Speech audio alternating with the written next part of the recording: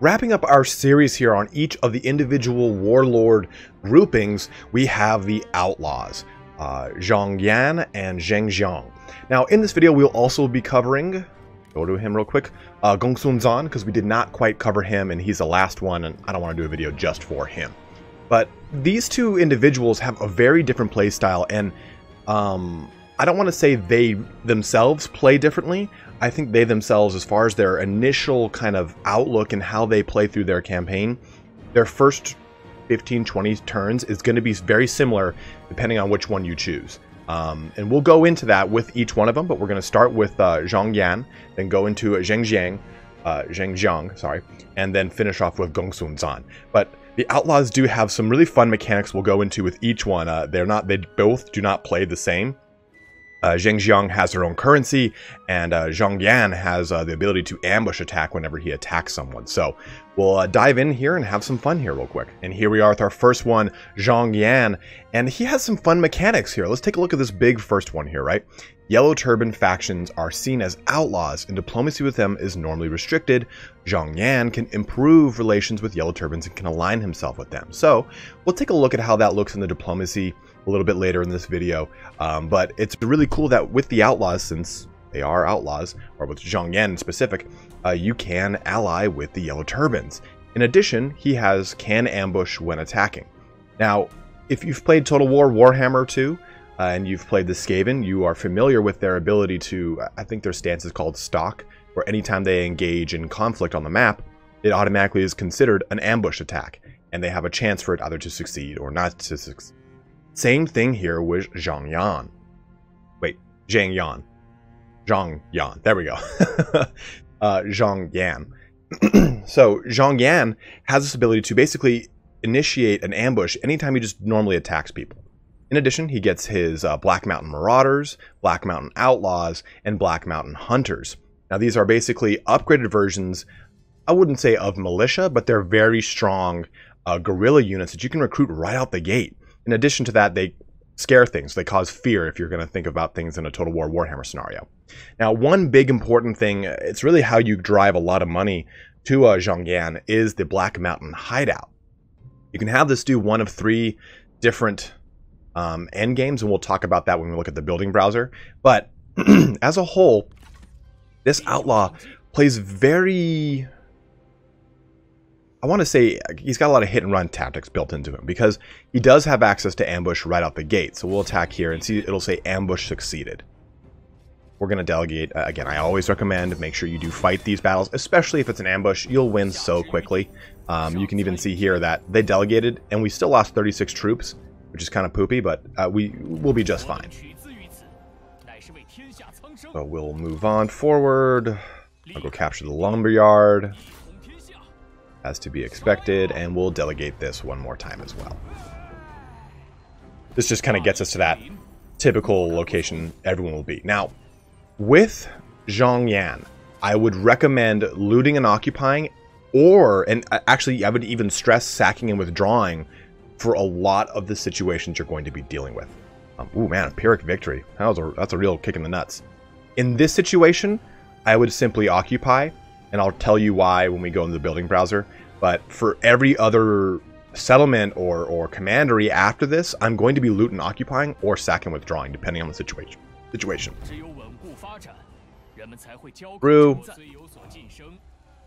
Support from the people has been established, and you know, the typical kind of turn 1 goodies here that we're going to be getting. Lead through all those. So we'll take a look here at first the commandery that Zhang Yan has access to.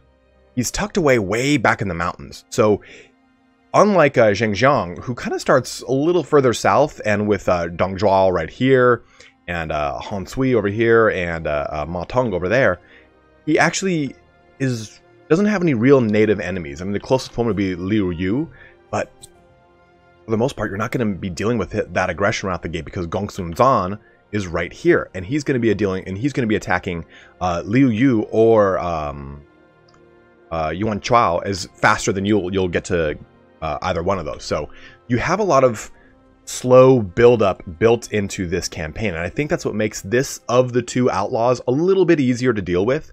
Especially the fact that, like I said, every time you get into a conflict, it is automatically going to be an ambush, or at least if you succeed. So let's take a look at the building browser real quick. The Black Mountain Hideout has got, 3 kind of endgame tier 5, whatever you want to call these, buildings. The Black Mountain Fortress, which is going to increase your post-battle loot income and income from looting settlements. So those 2 things are going to be a huge driving force for your income as Zhongyan. In addition, also it increases your available armies too. So you'll get 3 available armies from this building, which is quite nice. Now, Black Mountain Sanctuary, this increases your diplomatic relations with all Yellow Turban factions, and it gives you more spy positions. And lastly, Black Mountain Palace gives you more administrators, which is pretty cool actually, and diplomatic relations with Han Empire factions. So you can really determine, all these will give you the same static economic building construction reduction cost. So you can really build how you want to go about your campaign. In my experience, and this is totally anecdotal, this is not like the best way, I think the Black Mountain Fortress is the best route to go. You can stack these to get even more benefits from them. So I would recommend every single commandery you do that you want to actually maintain should have a Black Mountain Hideout to one of these 3 buildings. I find this one to be really good. I would say seconded by this one. Having more administrator positions is going to be very beneficial for you, because you'll get access to 3 commanderies very quickly, and we're going to go through that in just a second here. But a lot of you guys always ask, like, how should I build out my commanderies per these warlords? Well, the GDP, as it were, that Zhongyan has high access to is green. Everything that is peasantry income, so lumber yard, livestock farm, iron mine is commerce, but I think there's a toolmaker, I think was commerce as well. But there is a lot of, over in this region, there's a lot of peasantry income related things, and I think as well over here. I don't have a map up. I'll post a map in the comment section that actually shows you where every single resource is across the entire map without you having to search it all out. So basically, you can plan where you want to expand to, because you're going to go pursuing a certain resource and stuff like that. Yeah, I'll post that in the comment section so you can determine how you want to expand. But I would say, even just looking at this first commandery, I would stack the land surveying office so that you get food production. And food production is going to be critical with Zhongyan. In fact, either one of these will be very food production heavy. You're going to need to really focus on it. And that's why getting that livestock farm is going to be very important. In addition, I would also do your governmental support to increase your income from peasantry, because you're already going to be getting income from peasantry with your land surveying office. You're going to be getting income from peasantry with your pine lumber yard. Same thing over here with your livestock farm. I would do that with Zhongshan. You guys will correct me, I'm sure. I try to do the best I can with pronunciations, and sometimes I totally butcher them, so I apologize ahead of time. So that is how I would kind of initially play the first couple turns with Zhongyan. Now, my first target would be this Yellow Turban faction, followed quickly then by this town. Now, this town has a defensive structures in it, so your army is gonna really lose a lot doing it. But as soon as you solidify this second commandery, you'll have 2 commanderies right out the gate, which is quite strong. Now Zhengjiang is right here, and she will take Taiyuan, and then she will kind of just sit there, and she'll sometimes take this building as well. I'm not really sure where that one is. Usually when you go back, you can see this is a whole another commandery. Oh, it's right there. This is going to be this is where the toolmaker is, I believe. So, yes, yeah, that it is, right there. Sorry. So, what I would do then is, once I've taken Zhongshan, I would honestly just be aggressive and go right for Zhengjiang. Zhengjiang will betray you. It is going to happen. Unless you nonstop, constantly, like, shower her with gifts and try to marry her into your faction, or just try to marry her to kind of placate her, she is going to betray you. So you might as well be the one that betrays her. So before you go full balls out on, that sounds bad, but before you go full balls out on her, take Taiyuan Iron Mine, because this is going to be held by the Han for a long time. for Zheng Jiang to get to it, she has to go across this mountain range and back down here. So take advantage of that. Take this commandery, then take over Taiyuan so that you have a lot of really good control in the mountains here. And then once you solidify Taiyuan, you'll have this huge mountain stronghold that you can always fall back to because you don't suffer any penalties in forests. Take a look at this. Enables ignore forest penalties. So that is really, really, really nice. When your characters fight in actual combat, they're not going to have to deal with that at all. So it's quite well as well. Or it's quite great as well. The same thing with the Black Mountain Marauders. Where is it? Ignore forest penalties. So you get a lot of really strong benefits using the mountains to your advantage. You can do all of your hit and run stuff from up here. You don't have to expand out wildly and try and push into other regions that you don't really think you should be at. I mean, you have guerrilla deployment with the Mountain Marauders as well. They're immune to fatigue. They're a very strong unit. They scare things. They cause fear, and they're also raiders. So be mindful of that. We're going to go ahead and end this turn so I can show you the recruitment pool for this guy. But, oh, and some of you guys were asking me this. Press options, character movement speed, press fast. AI movement display, press off, and then confirm. That's how I get my character to move across the campaign map so quickly. A lot of you guys have asked that in the comments section, so that's how you fix that. But once you've really done that, you have really snowballed. You're going to have access to 3 whole commanderies with a really good deal of trade resources, a lot of income coming your way. Now, after that point, you're going to want to be aggressive in the fringes around the mountain. You don't necessarily need to expand. I apologize, my allergies are killing me today. You don't need to expand into those commanderies, but necessarily what the good thing to do here is take advantage of your Black Mountain hideout.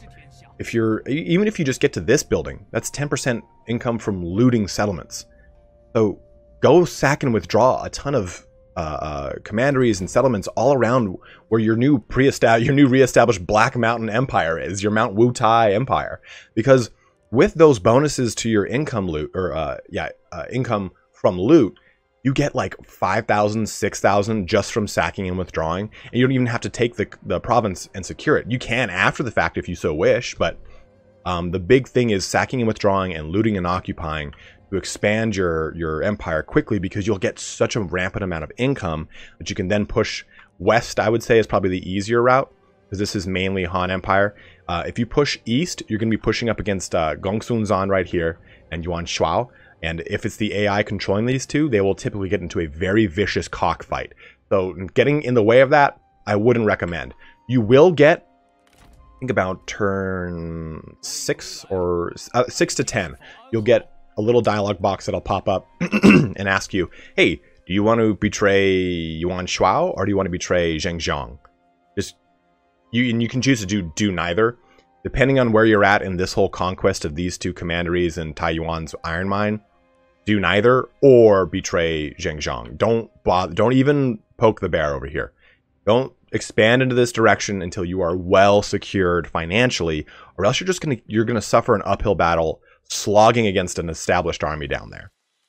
Because he can recruit stuff so quickly in coalitions and all that jargon. So, oh, sorry, this isn't what I wanted to look at. This is what I want to look at. So with Zhangyan, or Zhangyan, we get access to Black Mountain Marauders, right? We have to actually get him to rank 3 before we can look at the other guys here. But the Black Mountain Outlaws will be accessed at rank 3. Rank 6 for Heavy Spear Guards because he is a champion. And then rank 5 for the Black Mountain Hunters, which are really good archers. I don't think I have an archer unit to show you a comparison of. We'll do this. Kind of get them in here. Recruitment, military, archers. Oh, we can't do it. Dang. Oh, there we go. There we go. So you can see on the left and right, these guys, the Archer Militia, have 11 attack in combat. So the Black Mountain Archers are actually quite strong in combat. And that's the biggest way to shut down archers, is getting into their line and hurting them, right? They have way more health, way more attack. They're a lot better at just defending themselves. So that's what kind of makes these guys really nice, in that their upkeep is only 225, which isn't terrible. And they do have guerrilla deployment, so you can kind of place these things out on the field, get a good advantage of where you want to be, and really, really take it to the enemy. And Zhang Yan himself is extremely strong in combat. I mean, these dual axes, These ones don't do a whole ton of damage. They're really great for starting out, but he's a really strong champion. So you have this ability to really threaten your opponent very strong and very heavily with this character as your champion. Also, Earthen Rampart is really nice because it gives him a nice 900% charge resistance to everything around him in a 50-meter range, which is quite nice as well. Unbreakable, ignore force penalties, blah, blah, blah, immune to fatigue. Now, he also has his typical skill set that you would expect here. He does have a lot of things that make him great as an administrator, shockingly enough. Like he's got... well, the abundance for one gets you a nice food production. Income from industry for intuition. It's really weird that he would make a 20% income from peasantry. It's weird that he would make a good administrator, but I wouldn't really go that route. I would say keeping him on the road as a aggressive character is probably the best way to go with things. He also has this thing called patience, which gives him 25% chance of capturing enemy officers post battle. Also increases rate of wall settlement damage during sieges. So you can get to this one, you can capture officers quite quickly. I think he's got another one that does that as well. But you want to kind of go for guile here. That's going to increase your chance of ambushing by 25%. That's going to increase the likelihood of you doing the auto ambush rather than them discovering it when you do attack them. So it's not a guaranteed ambush. Remember that when you do attack them. It's based off of the success chance of an ambush in the region. You get that by hovering over. Okay, right here, I've got a 100% success chance. As far as reforms go, I would just stick strictly to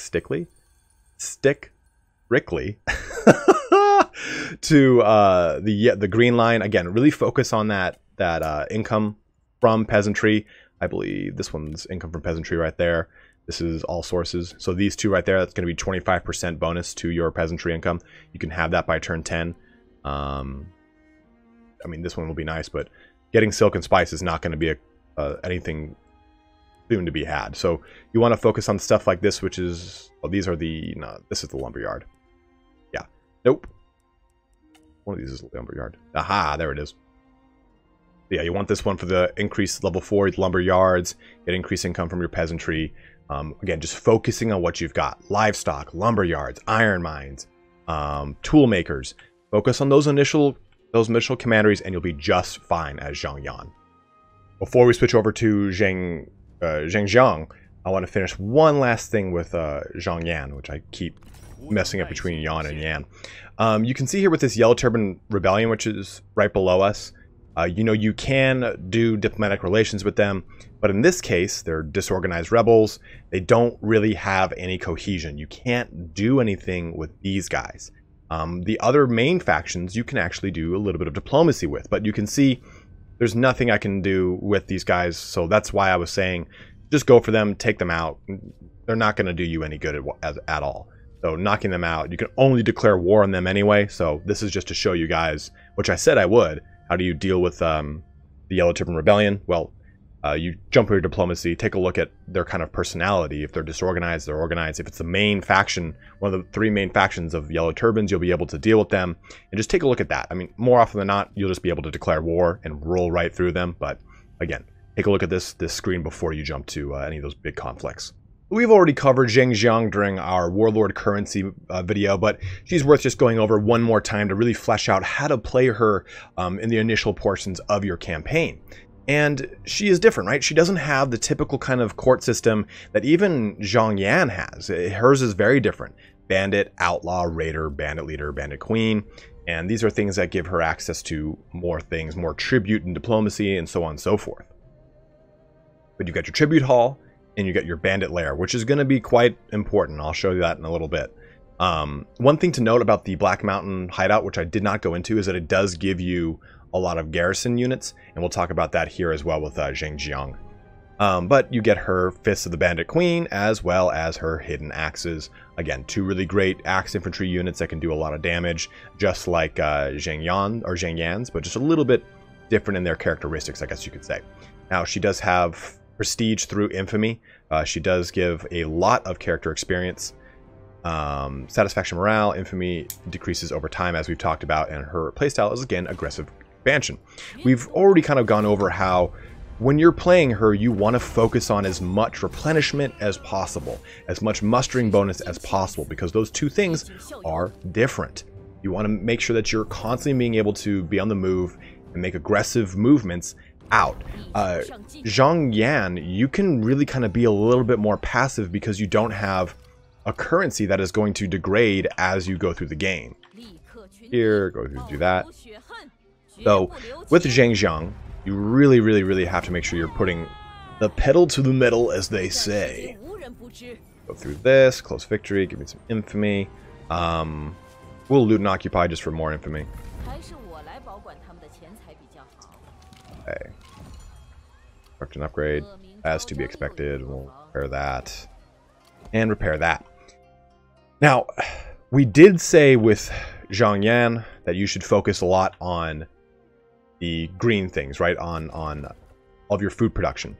Now, with Zhang, you do have access to Jihe, I think it's Jihe, which is nice. You get access to a fishing port really fast, which is really strong because it gets you a lot of food production.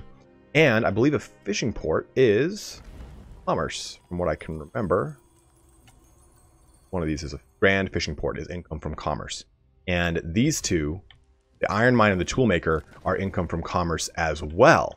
So if you stack commerce in your first small town, it's not going to be a bad idea.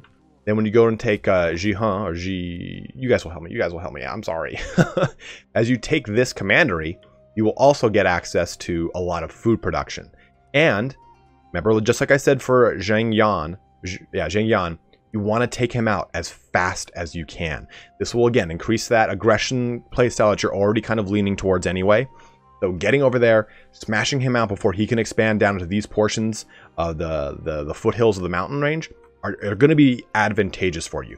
Because if you don't do that, like I said, he will betray you and you'll be on the defensive the entire time, and he's got a way more food production and he can supply a bigger army because of that. His replenishment's going to be up higher, his military supplies are going to be higher, the reserves in his town are going to be higher. Like, look at our reserves, it's 8. It sucks.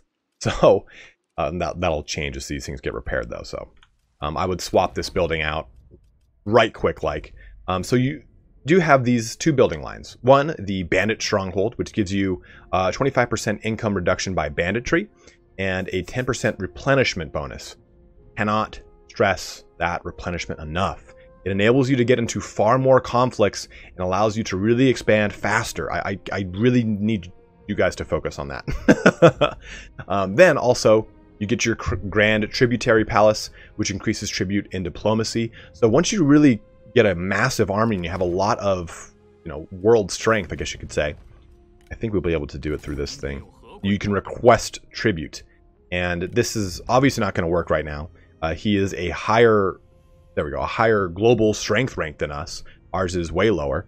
So you have to get your strength rank up really high. You have to have a big, strong army because they have to be scared of your army coming through and ravaging everything.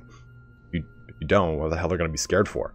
Because this will be a large determining factor of your income. You can see military strength and strategic situation is a positive factor here, but opinion of this idea is a negative 45. So as you either beat them to a pulp or you're in a positive diplomatic situation with them, you can demand a tribute. Like if there's certain factions over here, Huan Sui is one you could possibly get a positive diplomatic relation with, but you're actually easier to do it over here with Gongsun Zan, Yuan Chao, and Liu Dai, or whoever's in the Dai commandery. I can't remember. Liu Yu, actually, I think it is. They're easier to get higher or better diplomatic relations with because as you destroy Zhang Yan, you're actually kind of helping them because you're destroying bandits, you're destroying the Han Empire, Yellow Turban over here. So it's all kind of seen as a positive light to everything on this side of the mountain. So be mindful of that because your tribute doesn't need to come directly from people that you've beaten to a pulp. Now, for your infamy, as we've kind of gone over before, right now it's obviously inferior. No one's afraid of us. But as we go up, acknowledged, found, dreaded, all the way to legendary. So as you're at legendary, it's going to be harder to establish tribute and diplomacy via a positive diplomatic relation. You're going to have to usually do it because you're just that much stronger than them. But look at that, 150% tribute in diplomacy, which will then stack with tribute haul, which adds an additional 30%. That's 180%. I think she gives also a passive in her character profile, which we'll take a look at too. 50% tribute in diplomacy as well. So on your at your top end with just that building and max infamy, it's 230% tribute in diplomacy. That's massive. You can get so much from that. Now, of course, she does have a poor background, so you're going to be getting a reduced income from your family estates. Do that at 1.5k. This is the same as like Ma Tung. Also, she has -1 mustering turns. So again, lending more into that, which I cannot. I'm just beating this dead horse now. She needs to have that mustering per turn reduction, but you can really ramp up your army. So that means you're going to spend a lot of time in the red line. But let's take a look. In the red line, go ahead and hit your NOS. Recruitment cost. Oh man, where's mustering? This is your big one. -2 mustering turns, +2 starting ranks for peasant recruits, which is even better because you're going to have a lot of those to start out with. Replenishment. This is a good one as well. Retinue upkeep is strong, just because not having to pay your armies is very advantageous. There's another one here. Yeah, there's the other one. Is -2 mustering turns as well. So with this one and this one, plus hers, it's -5 mustering turns. Very strong. So take advantage of that. Really make sure that you're ramping up your reduction to mustering and to increase your replenishment so that you can move from one location to the next. Because that's the only way you're going to build infamy, right? High infamy increases prestige, income from tributaries, and character satisfaction, but it will also worsen relations with other factions. Victories and settlement occupation options generate imp. So, go ahead and pull that out. Making sure that you're loot and occupying as you go into these two territories. Yes, it will take them longer to kind of fall in line with you, but you'll get infamy from doing it. And anytime you see just a rogue faction out there walking around, you can go and attack it. Get you some infamy. So that is going to be your big focus with Zheng Jiang. We'll go take a look. We'll end this turn real quick, and we'll look at her recruitment pool, so you can look at her individual special units here. They're pretty cool. I actually really like Zheng Yan's a little bit more because they kind of replace your standard edition infantry, and he only needs to get rank 3 to get access to all of them. Now for her, you obviously get your heavy spear guards because she's again a champion, and she's very strong. She's a very strong champion. Her axes are way better than Zheng Yan's. She, of course, though, does not get the ability to ambush attack like Zheng Yan does, so be mindful of that. She starts with Binding Fury, which is just nice and nice. Fist of the Bandit Queen there, your medium axe infantry. So these guys are pretty well armored. They do a lot of damage, some good AP. They're really sick. I really like these guys. Range damage, armor piercing, ammunition. So they've got, so you can see their bows on their back right there. I forgot to mention that they are a hybrid unit. It just says medium axe infantry, but they do have bows. That is, of course, a great benefit. Oh, I thought it showed the other guys on here, but it doesn't. Hidden axes. There it is. Haha. Now your hidden axes as well are a hybrid unit as well. Has ranged weapon. Now these guys, they all have stock, meaning that they are hidden no matter where they're at. Then they've got snipe, meaning they can remain hidden while firing, making them even stronger, and they have guerrilla deployment. So you can deploy these guys in advance, have them be in stock, and then snipe through all that, and they'll stay hidden the entire time. Then they can charge and do a crap ton of damage. They have a lot of health. 53k? I mean, take a look at that by comparison to G Militia. Way more than G Militia. So really take advantage of having access to these guys on turn 1. They're not that expensive, but they're pretty damn expensive. 1609 is, it ain't too cheap. You can get quite a few other units, but at the same time, you're filling 2 roles with this, and that's what makes them so good and so important. You're getting archers, which are so strong in the early game, as you guys all well know, and you're getting access to axe infantry, which is also very potent in that early game. They can really crack open the nutshell pretty quickly, so take advantage of that, and you will have a way easier time with Zheng Jiang. I'm taking a look to see if I missed anything here. As far as expansion goes, like I said, take out Zhang Yan as fast as you can, because he's going to betray you, just like I mentioned. And then I would say shore up your first commandery and take over Ji He as fast as you can too, because then you'll have access to this fishing port. And again, you will solidify your mountain range empire. Both of these characters play very similar in that they both have to really knock each other out and solidify that initial kind of mountaintop. But after that, sky's the limit. Go wherever you want. Especially with Zhengjiang, you've got all this Han Empire over here. You can expand down to this region and get yourself some horse pastures if you so wish. That's mainly up in Shofang. You'll be able to get them up there. But you can do a lot of looting. You can do a lot of aggression over here to increase your infamy. Use these flatlands as a means to really drive that infamy up for you, so that you can use it to increase your prestige and thus gaining a higher faction rank. So I hope this helps you out with Zhengjiang here. Let's move on to our last warlord, and we'll kind of square off our video after that. All right, our last warlord, and this is I think the last warlord that I'll be going over. I think we've covered all of them now at this point, is Gongsun Zan, the Iron Fist General. And honestly, probably one of my favorite characters to play outside of Sun Jian. Sun Jian is, of course, a little bit slower and a little bit easier to break into, but I feel the same thing is true for Gongsun Zan. Let's go through his unique mechanics, and we're going to do this a little bit differently than we normally do. We're going to go through the first couple turns like we usually do. Then I'm going to jump to my save, which I think is like turn 96, to talk about his military inspector court positions that he gets access to. I can go through each one of them, but I'd rather just show you what each one does with a more advanced save so I can give you the exact details of each position. But he does have a limited amount of administrators that he has access to, so you won't be climbing through the ranks here and getting access to massive amount of administrators. You can see none of these positions say an additional administrator gained. So this one, the king, gives you 2. There you go. I think, though, this is your first one. Nope. First one. Oh, there you go. Your first one starts at Duke. And that's just from the faction summary. So we're going to talk about a reform that'll help you out with that real quick. But he does get access to White Horse Raiders and White Horse Fellows. These are mounted horse archers as well. And the military government special building line. So his whole focus is on a balanced military. But he also gets access to Zhao Yun. Now look how badass he looks. Light in the dark. So damn cool. Go ahead and do this. Delegate that task. As always, make sure you're actually fighting these fights. Don't delegate. Sure, whatever. Yes, yes, yes. Okay. Then do match. If you guys don't have the Chinese voiceovers activated, you're missing out on just like a huge amount of immersion here. I always pretty much occupy my very first one if I'm playing just a normal warlord that is not an outlaw.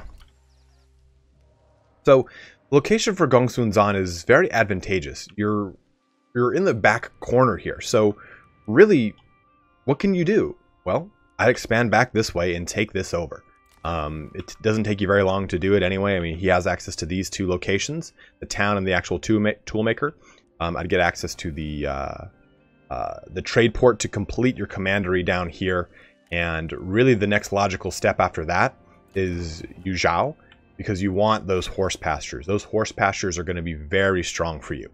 But your overall goal in this campaign is going to be knocking out Yuan Shuao as fast as possible.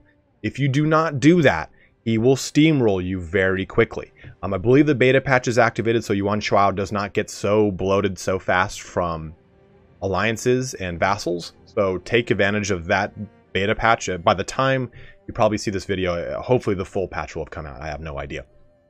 But that is my recommendation for Gongsun Zan. He's got a very straightforward campaign. Take over this little piece and kind of make your back to the mountains here. Then just move south and take things. I mean, you could even leave Liu Yu to a later time just to get the drop on Yuan Shuao before he gets out of control. Because you're going to deal with aggression from Zhengyan. Not Zhengjiang as much. But Zhongyan, you're definitely going to get aggression from. Especially as you get closer through the commandery of Dai. Sorry, guys. But you have a lot of really cool abilities with Gongsun Zan. So for one, his reinforcement range gets a nice increase of 50%.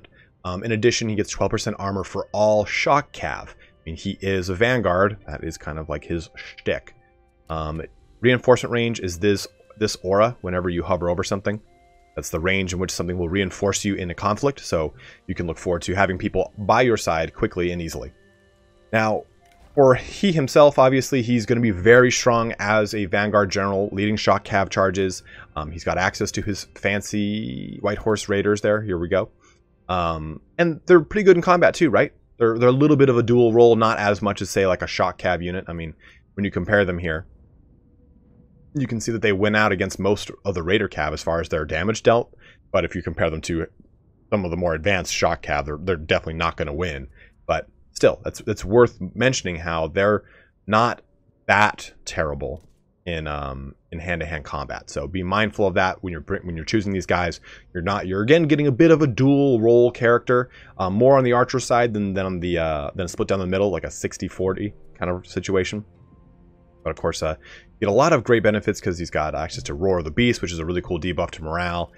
Skill-wise, you're just going to want to do things that make the most sense for how you're building this character out. I think immune to fatigue already starts with. Yeah, he does not start with that. So I would get immune to fatigue. Wherever that one is. Probably just melt. Oh god, where is it? There it is. Enables fatigue resistance. That's so huge. So huge. And that's for his own retinue. So as you fill this thing full of characters that you do want to have access to lots of, I mean, because it's Vanguard, you're going to get access to a lot of shock cav. They get immune to scare, disciplined, and scare itself, but they don't actually have immune to fatigue. I think the Raiders might. No, the Raiders do not. So when you're taking these guys, make sure you're looking towards the fact that taking this skill line, where is it? Aha! Fatigue resistance will help out all of your cav, because then you'll have fatigue resistance, and cav can suffer fatigue quite quickly because you're having them move around so much. So take advantage of that. Really focus on solidifying this back corner, pushing west and south, knocking out Yuan Shao as fast as possible. Again, just to reiterate that. As far as your court will go into in my actual save, but as far as your reforms go, I would focus mainly on stuff that's going to give you a lot of cav bonuses, and we'll talk about your economy in just a second. But this is going to be one of your main focuses: eunuch secretaries. This is going to give you your first administrator slot, well above becoming a duke. So get access to this fast, because once you do that, you can finally put an administrator in your first town. In addition, you get your military government, which gives you some nice bonuses here. So the Baima officer headquarters gives you good prestige per turn, public order, starting rank for cav units, income from all sources, which is massive. Now, if you're having problems with corruption, you can choose the headquarters of military command, which is going to reduce your corruption by 20%. So you're swapping out your starting rank for cav for corruption. And honestly, this is probably going to be your go-to. Headquarters of military command is going to be probably a little bit more prevalent in your territories, because this replaces your Confucian line is going to be your public order, your tax collection is going to be your income. So this is going to replace that chain of buildings that would reduce corruption. So this is where you're going to get it from. Now, as far as your economy goes, taking a look here, we get the trade port, which is, I believe, commerce, toolmaker, which is commerce, horse pastures, which is peasantry, fishing port, which is commerce, iron mine, commerce. Do you guys see a trend? Do you see what I'm trying to talk about right now? It's going to be a lot of commerce. I think this is spices right here. Yeah, this is spices right here, I believe. And then this is another trade port right there as well. Kongrong will snatch this up quickly, so don't depend upon it, but you've got another trade port right here as well. As you push into the mountains, you know you're dealing with peasantry income all right. Well, here we do this. This is easier. As you push in the mountains, this is all peasantry income right there. These three territories. Actually, these 4 territories are all peasantry related. But your stronghold back here is pretty much all going to be commerce. So, stack the reforms that make the most sense for commerce. Look here. Income from all sources, peasantry, industry. Well, I'm sorry, industry. Fuck. But still, this one does help. Getting to there for income from all sources is pretty good in my opinion. Commerce one. So here's commerce industry. This one is commerce. And this is where a lot of your actual access to your individual lines here. So artisan tools, industry, industry. Remember when I said toolmaker was commerce? I was wrong. So you're gonna focus on these lines primarily because they're gonna be giving you your bonuses to income, or to your income bonuses to industry and commerce. I don't know why I thought the toolmaker was commerce. Made a mistake there, so apologize about that. But again, stack. Then you go into your state workshop.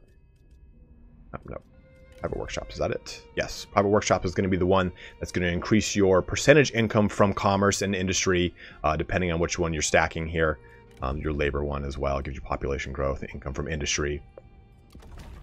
So in your trade port, in Yubeping, that really fast, so it sounded like I knew what I was talking about.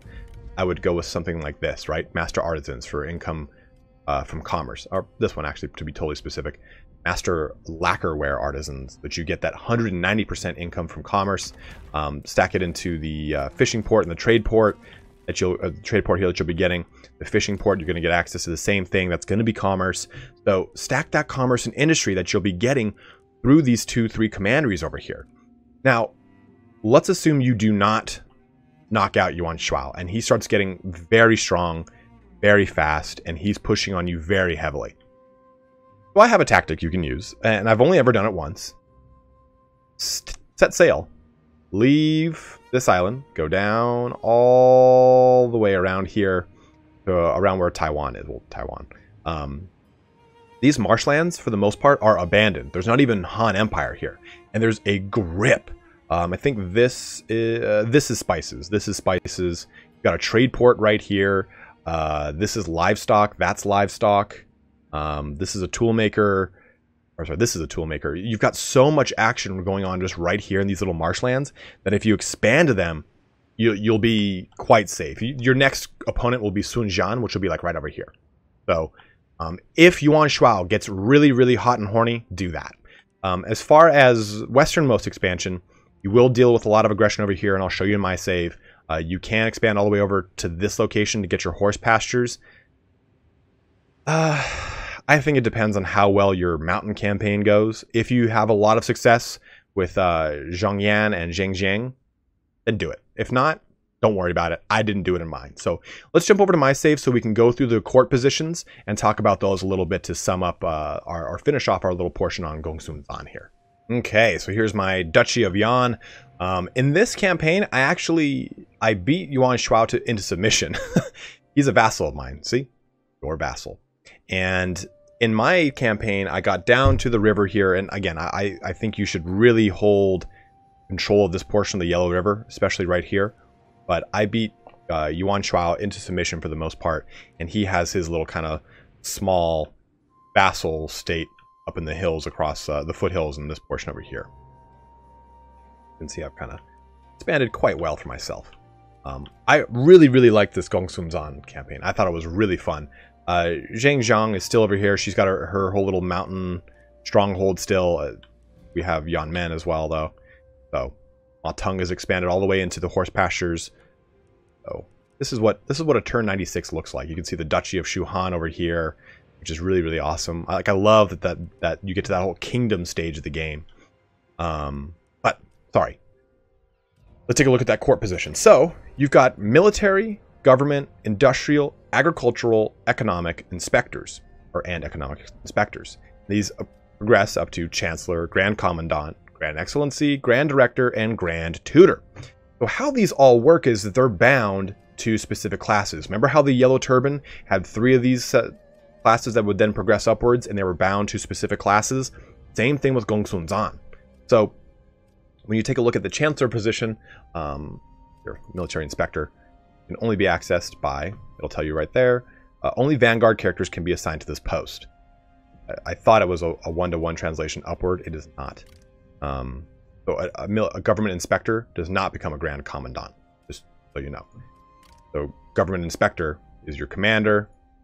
Industrial inspector is your sentinel. Agricultural inspector is, I don't think I have one available here, but it's a champion. If that didn't make sense to you. It's usually about the color, right? And economic inspector is going to be our strategists. Let me actually just summon one of these real quick so I can show you the benefits. Good.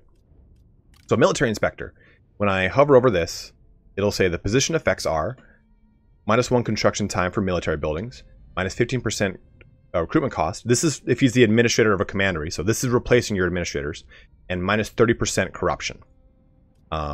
Government inspectors, this guy's going to give us -1 to construction time for government buildings, 25% income from peasantry, 30% corruption reduction. Now, industrial inspector is going to give us construction time reduction for artisans, 25% income from industry, and 30% corruption reduction. So you're seeing a trend here, right?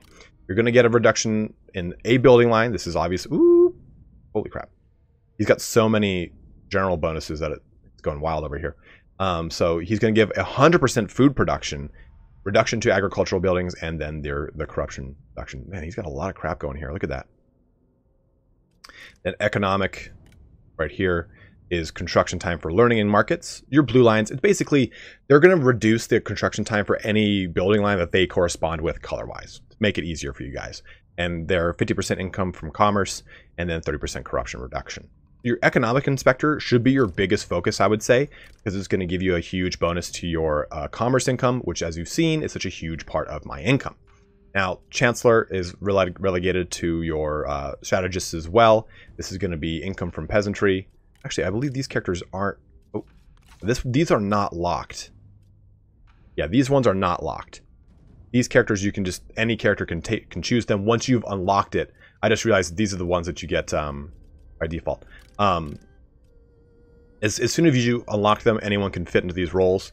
So you'll see here that this guy's going to give us trade influence and character experience. This one's going to give us food from fishing, food from farming. This one gives us income from industry. This one gives us recruitment cost reduction, and this one gives us income from peasantry. So choose these inspectors that make the most sense for the kind of income you've got coming in. I mean, if you look at Yu Bing here, my commerce income is 693 right now. I could be stacking that more in the campaign, clearly. But as you look around, you can see that, okay, my commerce income here is 336. Peasantry is pretty damn high. I stacked a lot of peasantry. I don't remember what I was thinking during this part of the campaign.